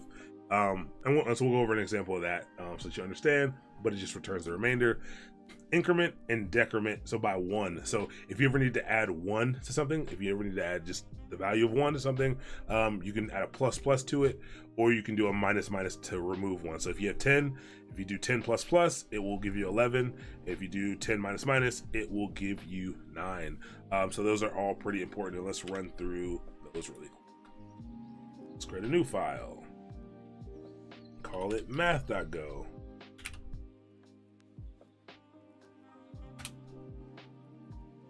All right.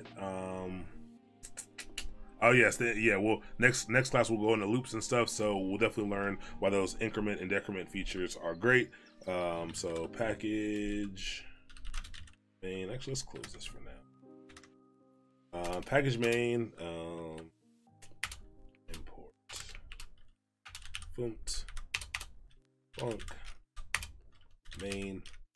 All right, and what are we doing? We're doing math here. So let's do some simple math. Let's do format.println. Let's do, the first one was addition. So let's do 1 plus 3. So that's gonna print out the value of 1 plus 3. And maybe I should just copy format.println. And we wanna do a subtraction. So let's do 5 minus 3. Let's do 1, so 2 times 3. Let's do 5 divided by 2. Let's do 10 divided by 5. Make it nice and even. And then now let's do the mod one. Yeah, that's the best one. Not best one, but that's the programming one that like people don't really know about until they kind of get here. And we'll do 12. We'll do 12 modulus 5. And then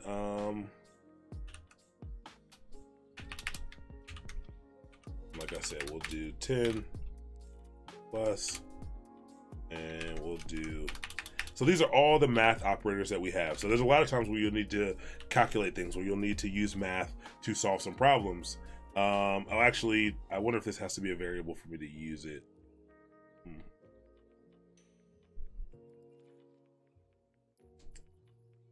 Yeah, this might need to be, let's try something.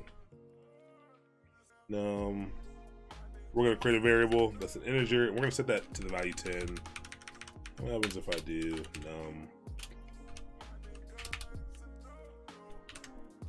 can you not just, maybe you can't just use, oh, that's weird. Maybe I don't remember how to use this. All right, I'll figure this out in a second. Cool. So let's do this. Let's print out this and see what we get. And then we'll figure out the decrement and increment thing. Go run, what is this? Math.go, num declared and not used.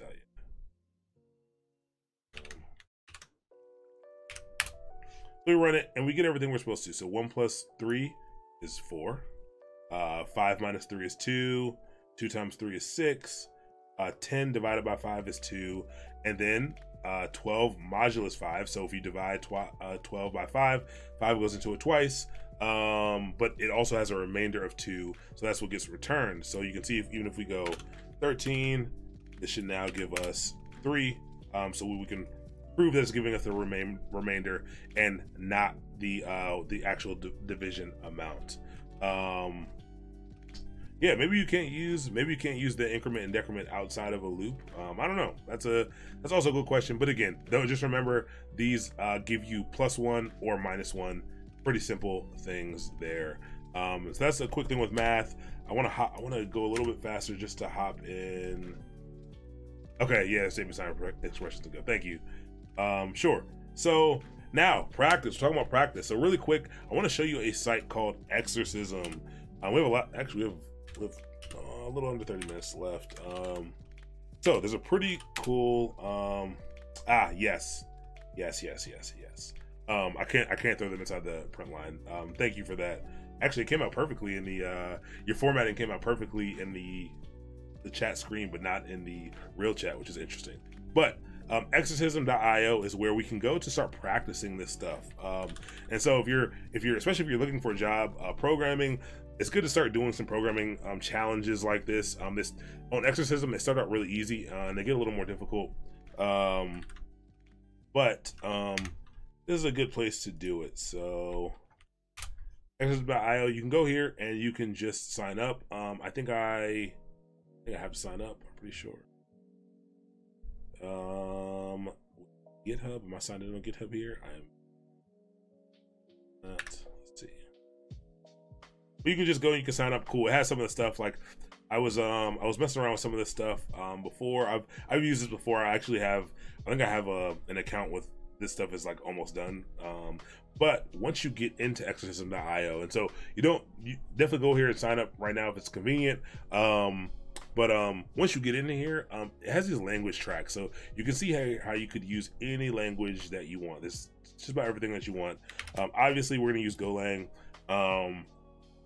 When you click in, it's got all these options for things for you to do. If you change from, I'm in independent mode right now, but at the bottom, if you go to switch to mentored mode, so the good thing about exercism.io is it's free, but you can get mentorship. You can get people to review your code for you for free, no problem. And they'll give you some pretty good feedback on it. So what you do is you download, they have a command line tool. I'm going to install it really quickly to show you kind of how it works. Don't sweat it right now if you can't, because I'm going to be moving through this kind of fast because we don't have that much time. Part of the homework is to get Exercism set up locally on your computer and be able to pull code down from it. So basically what's going to happen is so if you click on Hello World and you hadn't done it, it would give you something. So let's go to one that's in progress. Cool. So this is what a challenge will look like when it's brand new to you. And I know it's kind of small here, but we want to go through this begin walkthrough over here on the right. And this will show us how to get the command line tool installed on our computer. So choose which OS you have. So I'm using Linux, Mac or Windows. I think it's just a downloadable package. Linux is a little more complicated. For Linux, you got to know your architecture. Most newer computers are going to be 64-bit. So basically, it's going to take me to a downloads page. So I'm going to open this release pages up.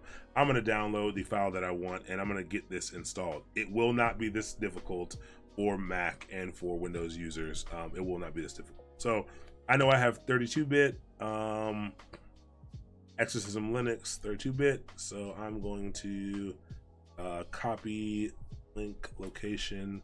Actually, I'll click it and it'll download. Save file. Cool. That downloads to my save folder, and then I'm gonna have to go into my command line to install it. So sorry about that. Get some water.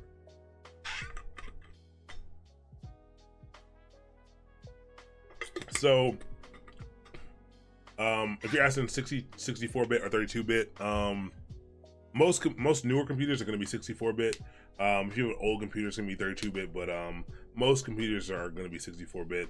I don't know how to check it in. I don't know how to check that architecture on all computers. I don't know how to check it on Mac or Windows, to be honest. But 64-bit is probably your option. Oh, I said I had 32-bit. Sorry, yeah, I definitely have 64-bit. I should have 64-bit. This is a VM. It should definitely be 64-bit. I guess I'll find out in a second. Actually, check it here. Great question. Yeah, mine is 64-bit. Sorry for saying 32-bit. I do need a 64-bit. So in my downloads, I'm gonna have to. You can follow exactly what's in here. I know how to do this, but you can copy and paste. I would just copy and paste if you're using Linux and you're not familiar with what to do. Basically, this tar file is basically, think about it like a zip file. And all we're gonna do here is unzip that. And so basically unzips it, and we have this Exorcism executable. And I'm gonna move that to,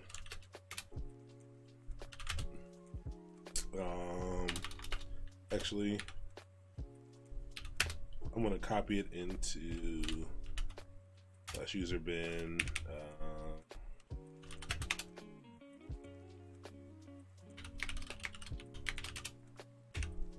Destination. Whoops. Exorcism. There we go. Cool. So now if I type in Exorcism, all right, cool. So I have it downloaded. Again, if you're on Mac or Windows, that should be a lot faster. I like I said, I ran through that fast because I need to, like, basically what I did was this stuff kind of in one command, but don't sweat that.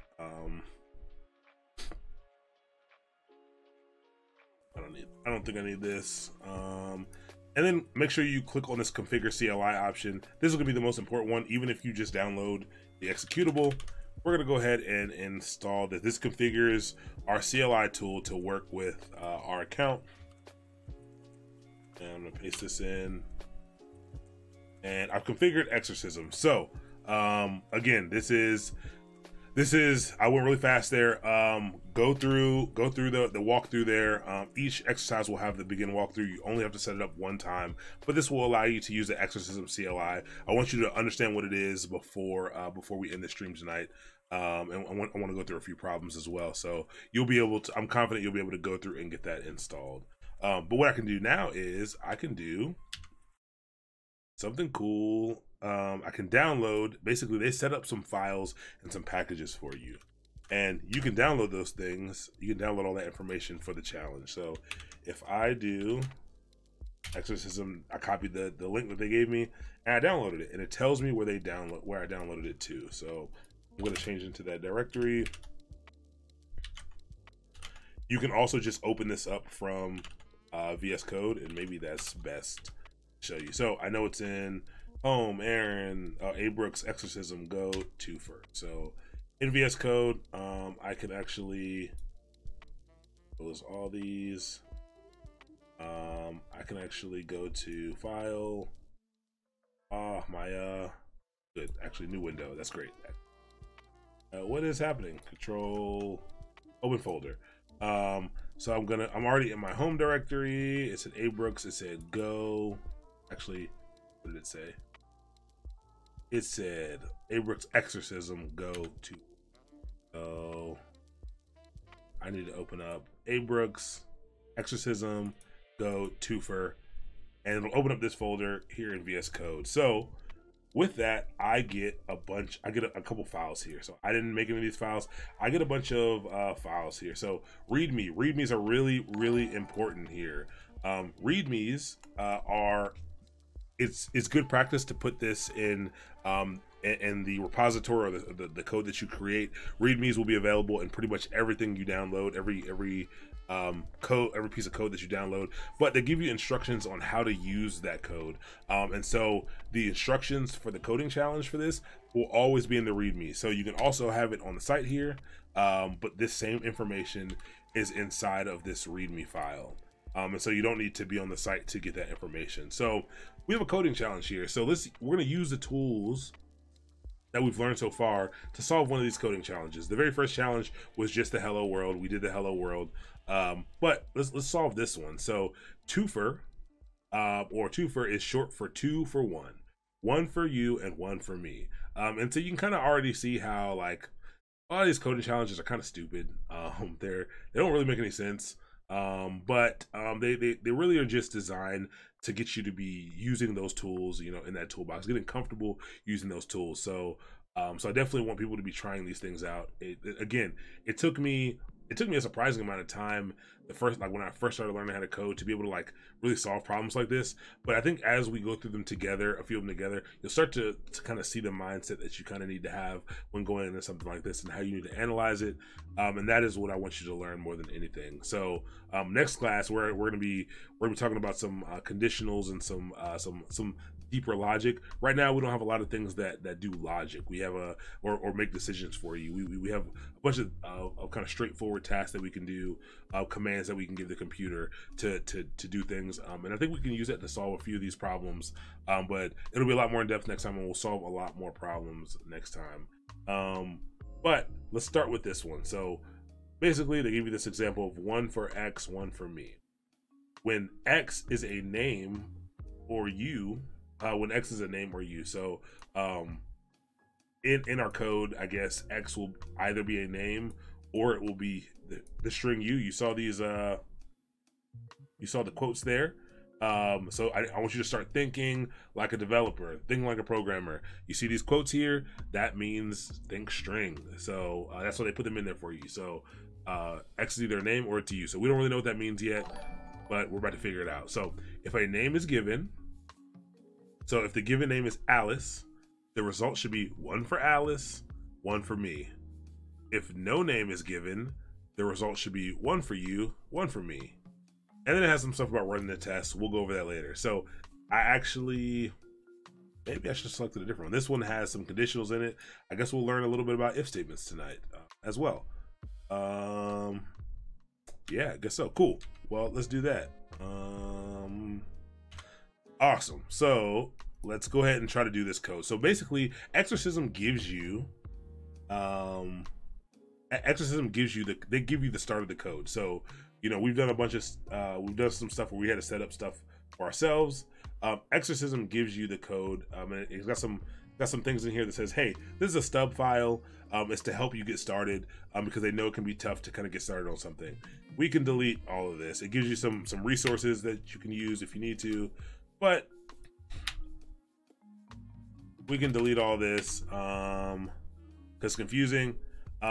Also ignore literally everything that's in this file right now as we're going through this, because that'll make you really confused because we haven't got to these sections yet. But we're just going to go through this once to show you how you can use the tools that we have available to us to solve this problem. So in VS Code, if you want, you can do something cool where you can split the pane. And so I can put my code over on this side, right? On this side, and then so I can also look at the problem over here on the left. Actually, let me see if there's any questions before. So I'm having trouble breaking through to a DevOps role. DevOps has only been showing up in jobs the last few months. That is breaking through to the DevOps role is always a tough question to answer. Because one, it depends on your background. Your background is pretty important in breaking into a DevOps role. The first class we learned that DevOps is it's a culture. It's a discipline that's born out of the experience of its practitioners. So your experience is pretty important. Your experience is pretty important in DevOps. There's so many different concepts you need to understand as a part of DevOps. It is kind of tough to kind of break through into what DevOps is. The best way to break into it, especially if you already have some tech experience, or if you're already, let's say you're already a sysadmin, let's say you're already a developer, is to start slowly filling that void, filling those trenches of, I've got the coding side of things down, but I don't necessarily understand the ops pieces. So I don't understand cloud computing yet. I don't really know, although I know how to write code, I don't know how it's served. I don't know how it's served up to the web. I don't know how to scale infrastructure to be able to meet the demand of users, things like that. It's to slowly start to fill that void, to be able to hop into a DevOps role. And then the biggest thing, honestly, is to be able to talk about, it's so hard to talk about this stuff. And the easiest thing, like the best way in, is to be able to like talk about what you know. So you go out and you learn this stuff. The best way to get a DevOps role is to be able to like speak about the things that you've been learning, the things that you know, and be able to show someone like, hey, like, I've got this experience, but I know all about this stuff over here. Like I have a good understanding of it. Maybe I haven't had time to hands-on implement a lot of it, but I know what it is, and I'm just looking for the opportunity. That would be my advice. But cool. Let's knock this out real quick, just so you can kind of understand how exorcism works. So we wanted to spit out one for you, one for me. So we know how to print something out. So we are gonna do. Actually, we're gonna delete this, and we're gonna go with our main, the main way we've been building stuff. So package main import. We know we're gonna be printing something out, so we can use that format thing, and we'll leave in our file main. Cool. And we're gonna say we want to see format.println. And let's just copy this in. One for X, one for me.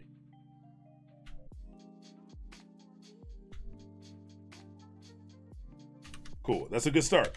And is it doing this to me? All right, so I'm not gonna use this terminal. I'm gonna go here, and I'm gonna go run twofer.go, and it prints out one for X, one for me, exactly what we expected. Cool. So now let's solve the problem that they're telling us to do. If a name is given, if the name is Alice, the result should be one for Alice, one for me. If no name is given, the result should be one for you, one for me. Cool. So what we can do is, let's just set up a variable name. We've been using the name variable all night, and let's set that to Alice.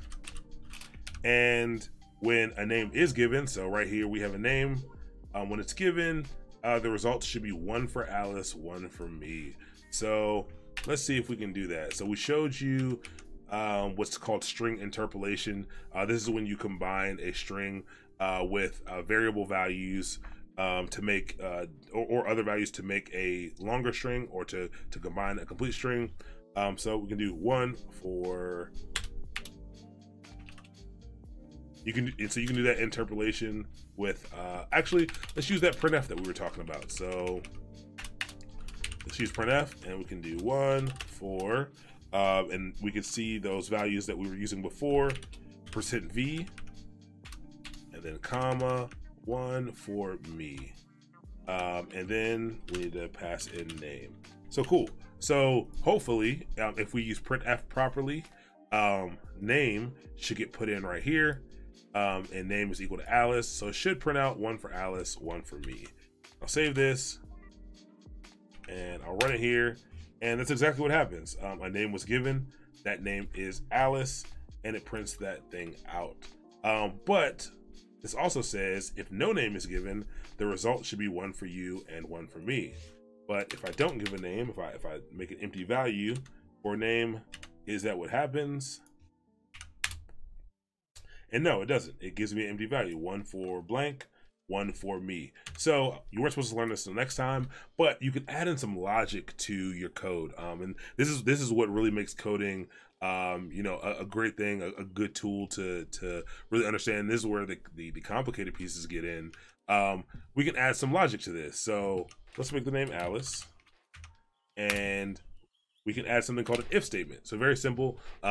If does it basically tries to evaluate something to be true or false. We talked about those Boolean values. So we say if whatever comes after this is true or false, we can choose which one. So we can say if this is true, do this thing, and if it's not, do this thing. So now you can add in some logic. So I can say if there's a name, I'm pretty sure I can just do if name, and that checks for if name exists. But let's do something a little more explicit so that the concept can be better understood. So I can say if name equals Alice. 3 here. If name equals Alice, print this out. So if I save this and I run it. Whoops, sorry. I think only 2 for Golang. I've been writing too much JavaScript lately. Cool. So it printed out if name equals Alice, it prints out 1 for me, 1 for Alice, 1 for me. And let's add in a new line after this really quick because this is confusing. And actually, this is back. Oh, that looks good. Please be back. Nope, that's not working. This VM is not doing well. So cool. So 1 for Alice, 1 for me. So press that out. But what if the name isn't equal to Alex? What is it gonna do? So now it's Alec. And so with the logic that we put in here, it's checking to see, it's evaluating this. This is what it's evaluating right here. It's checking if name is equal to the value of Alice. So if this is true, it will do what's in here. And if not, we haven't given it anything else to do, it will not do that. So we run it again. It doesn't print out anything because we didn't give it any other rules. And because, you know, this statement is not true. This statement name is not equal to Alice. Name is equal to Alec. So it does not do anything. But we can further expand on that. We can say if name equals Alice, print that, else format.println, and what was it supposed to be? 1 for you, comma, 1 for me. So now we have 2 options here. So if name is Alice, we'll print out this thing. Anything else, any other option, we'll make this decision. So now we're making decisions based on our code. So let's save it and see what happens. So actually take a look at it and see what you think it will do. The name is equal to Alec here. Take a look at this and see what you think it'll do. It's Alice, it'll print this out, else it'll print this out.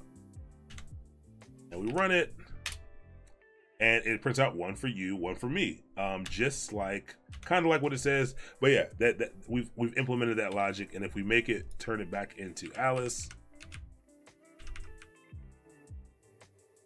it should print out this first option. And cool, 1 for Alice, 1 for me. And if I make it anything else, if I make it Bob, it should do anything under that under that else statement.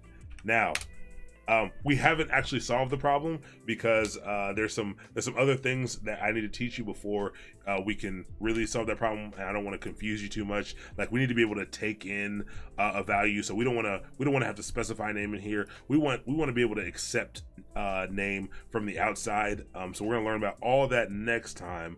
But you can easily see here how you can approach solving, you know, reading through a word problem, and how you can start to kind of solve that problem. So we've implemented the basic functionality. We say if a name is given, so if it's Alice or whatever it is, it should print out 1 for me.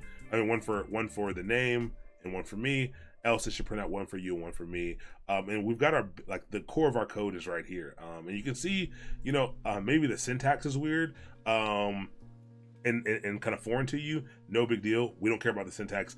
Maybe I should have wrote this in pseudocode, actually. Pseudocode being not an actual coding language, kind of just writing out the logic kind of in words, so that it's more easily understood. But basically, it's a simple, plain English, like, if this is true, do this. If this statement is true, perform this action. Else perform this action. You could also add in some other operators. There's an else if, so I could have like, if this is true, do this. Else if this other thing is true, so I could say something like, actually don't know what the way to do it is, but I think if you do else if name equals Bob, do something else. The print do something else. And then I can do else format.println do something completely different. So you can see how you can start stringing together logic. You can check for things, you can string together logic, and you can use that logic to solve problems. And that is what we will be doing next time. So hopefully that was helpful. That was a quick dive into what exorcism is. Then you can push this stuff up to exorcism after you solve the problem, and someone can go through and mentor you on it. But I just want to introduce you to it because I want you to get it installed on your computer, and maybe try just pulling some things down, taking a look at it. Don't be pressured to solve it, but like take a look at it and write some pseudocode. Just like see if you can mentally think through the problem that they're trying to ask. Whether or not you can write the code to solve it, not a big deal. Not a big deal at all. But just I wanted to introduce you to this since we're going to be using it a lot next class. Make sure that you remember that you go back and you make sure you understand variables. Make sure you understand, printing stuff out to the console. Make sure you are able to display output. Make sure you understand types. Types are very important. Make sure you understand types, and make sure you understand those math operators. All of those will be important next time. All of those are great building blocks for any programming language for you to know, and it'll help you solve a lot of problems. So hopefully that wasn't too overwhelming. I thought that was a good way to break it up.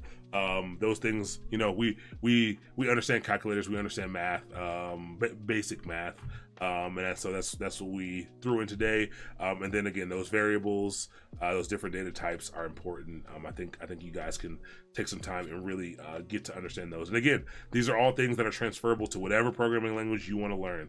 So if you're learning JavaScript, if you're learning Python, you can switch over to that, no problem. Let me hop back into the comments. We got a few minutes left. So what is DevOps LinkedIn?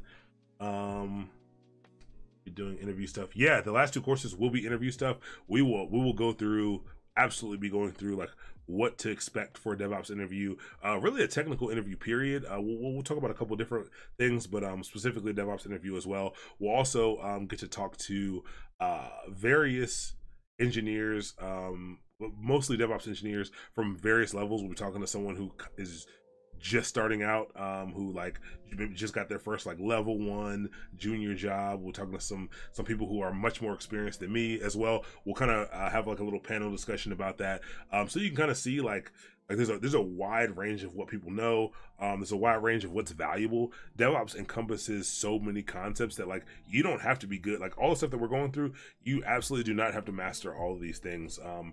You can probably get a job in technology, maybe not with the title DevOps, but you can absolutely get a job in technology with if you master just like not even master, but just have a really good handle on 2 or 3 of the topics. I think we're talking about 9 or so topics. If you can get a solid handle on 2 or 3, absolutely you'll be able to get a job. If you can learn to talk about each of these things, maybe just get good at 1 or 2, and you're able to speak about the rest of these things, there's absolutely someone out there who will hire you. That's really hard though. Like getting comfortable speaking about a new topic, a new thing like this, especially when it's technical, is tough to do. The best way to get good at that is to actually talk to people about it. It would be interesting like to see your progression in something as you start to talk to people about how much you know. It just starts to come out more and more and more, and you're like, oh man, like maybe I know a lot more about this item or this topic than I thought I knew. So we'll absolutely be going through that interview process for sure. AWS Certified Solutions Architect now. That's dope. When we get to the AWS section, I'm absolutely going to be pushing AWS certs. I don't really push certs. I don't really believe in many certs have a lot of value right now, at least, especially if you're trying to get into DevOps. AWS certs absolutely have value, have a ton of value, and they're not, I don't think they're that hard to get personally, at least the first level, well, the first 2 levels, because now they have a certified cloud practitioner and some like entry level ones, and then associate level certificates. I don't think they are that difficult to actually obtain. Meetups, absolutely. So I help run a couple meetups. I'm part of a lot of meetups. If you can get out to meetups, meet people. So I actually put out a video on YouTube literally about getting into, hopping into a new industry. And so meeting people is a great way in as well. Like, I love to meet people who, who are hungry, who say, hey, like, I'm learning this stuff, do you have any opportunities for me? Do you have any advice for me? It becomes pretty easy to look out for those people. As people are looking for DevOps engineers, the industry is kind of starving for people with this skill set. So people are taking kind of more and more junior people because they kind of have to. Like they either can't afford someone who's been in it for a while, and half the time they just need someone fast who can kind of get up to speed, and really take care of those things. So definitely get out and talk to as many people as you can. Definitely go to some meetups. Hit up meetup.com. Look for some local meetups to you. It doesn't even have to be specifically about DevOps, programming, anything tech related. Head out to some meetups. Cool. Yeah. That this is cool. I'll check out this. I'll definitely check out this blog. That's pretty cool. How can you support the stream? Subscription helps. Yeah, if you want to support the stream, absolutely subscribe. Follow, subscribe. Subscriptions help. Yeah, and then share it. Honestly, share it. My goal is to Twitch is kind of a great platform to be able to share to the masses. So you want to be able to help? Yeah, share. Some subscriptions absolutely help, especially if you have Amazon Prime. That that's no cost to you. But that's kind of the goal of this, to see how we can figure out how to be able to teach people, but also transition the cost of that away from the learner. I honestly think with the way technology works, you shouldn't have to pay for. I don't think you should have to pay for this kind of information. It's out here. The problem is it's not curated in any type of way. So it gets kind of weird trying to learn it on your own. But absolutely, all that helps. So can you say if name equals a string? I wish I read that at the time. Sorry. I'm not really sure what you're referring to there. All these are questions about what we're doing. So could you code? I'm assuming the question is, could you code this as a Boolean? This gets evaluated to a Boolean. So basically, it checks just this. It checks what's in here and it evaluates it to a true or false. If it is true, then it will run it. So even if I do something like, whatever I put in here, it will try to evaluate it. And if whatever statement in here comes back as true, it will run whatever is in here. So you can put really whatever you want in there, and it will try to evaluate it. And again, the zero value for it for Boolean is false. So even if you try to evaluate something that like kind of doesn't make any sense, but it is reasonable for it to evaluate, it will evaluate it, and it will basically return false, and it will run whatever's underneath. Exorcism is actually on thank you Suge White for that. Format scanline to take user input. Yeah, we'll talk about taking user input next time. Exorcism is not Sebastian. Exorcism is not just for DevOps. Exorcism is actually for coding and programming. So it's just a tool to help you kind of understand coding a little bit more. So it's not just for DevOps. Doesn't look like it is. Wanted me to learn PHP Laravel for DevOps. I didn't take that route. Yeah, I mean, if you want to do DevOps, honestly, if you want to learn for coding purposes inside of DevOps, Python's a really safe bet. Python's like a super safe bet. We'll be going over some Bash stuff. So like, really, if you know some Bash and Python and like one other programming language, if you know Bash and one other programming language, you're probably fine. So like, and not even really well, just like you're comfortable with the basics and how to solve problems using that language. Again, Python, Golang is if you're doing some Googling on DevOps jobs, Golang will come up in a lot of them because a lot of tooling is built around it. Because it's a systems language and you're generally managing systems, Golang is a good one as well. Ruby is another good one as well.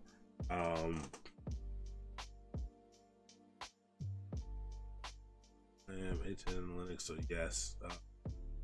Yeah, I mean, if you love Linux, that was my way. And I started out as a sysadmin and like really like a Linux administrator specifically, and that was how I got in DevOps.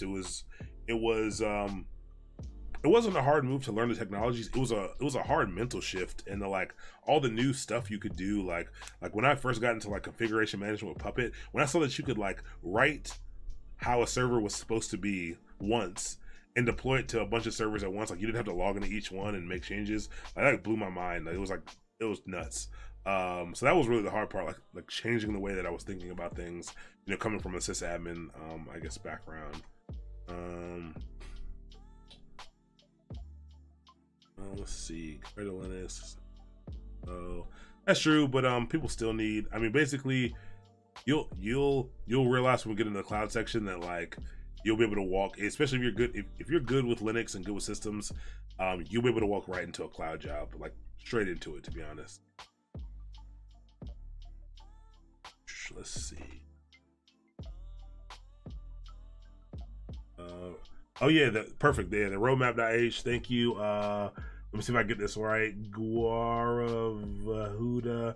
I'm sure I messed that up. I'm really sorry about that. But yeah, the roadmap.sh will kind of show you the path that you can take. This curriculum is kind of based off of the roadmap.sh for DevOps. So you can kind of follow some of the things on there. Yeah,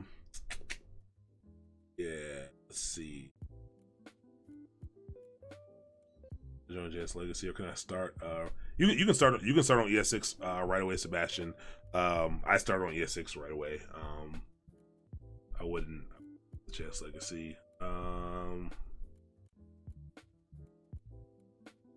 Yeah, cool. Yeah, and like I said, I'll hang up for a few minutes. If people have questions, feel free to ask. Please join the Slack channel. If you do !Slack, I'm gonna be hopping in there a lot more. I realized I got signed out of it somehow on my phone. I'm gonna sign back in, but I'm gonna be super responsive inside of the Slack. A lot of information will be coming through Slack, so join the Slack channel. There I can answer all of your questions. If you have some that maybe you asked during the stream that that I may have missed. I'm actually gonna try to get someone. I just found out about like the moderators and hosting and some other stuff, so I'm actually gonna see if I can have people kind of host, basically moderate the chat and be able to answer questions that I miss. Yeah. So definitely join the Slack. You can ask questions there. Vue.js versus React. I honestly, in today's world, I would, and if you're asking that to like to pick one to learn, I feel like you gotta learn React nowadays. All the jobs are looking for React, even though Vue's pretty cool too. There are a lot of jobs for Vue, but like everyone wants React right now.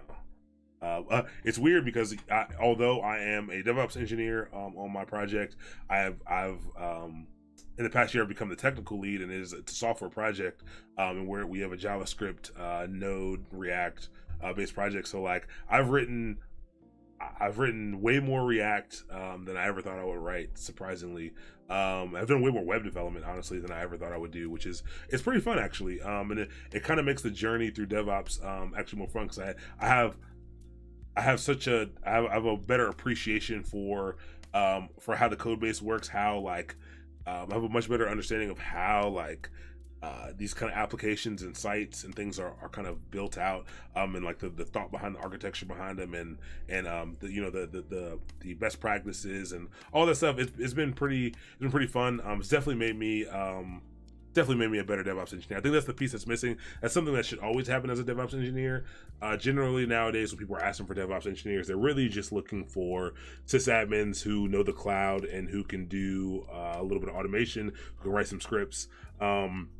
But yeah, but like if you really want to be a good DevOps engineer, it's really good to understand. What you really want is to understand that entire workflow, understand how the code base works, understand how the application works, not just understand the systems that it's running on, so that you can have good insight into the entire process. That's why DevOps engineers are valuable to companies. That's why they pay so much for them. This is the person or people that they can count on to help create those workflows, create those pipelines, understand the code base enough, understand the applications ins and outs, to really make an organization kind of fly, kind of excel at what they do digitally.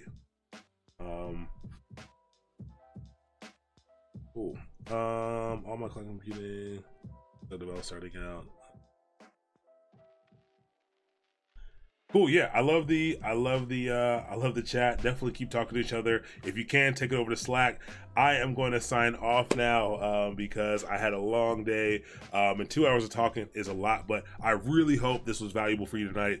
Please, if you have time between today and Wednesday, start to go over some of the stuff that we went over tonight, especially if you're having trouble trying to grasp it. Make sure you can get Go installed and VS Code installed on your computer. And Exorcism, again, I can help with that. Reach out to me in the Slack, reach out to me on social media, reach out to the other people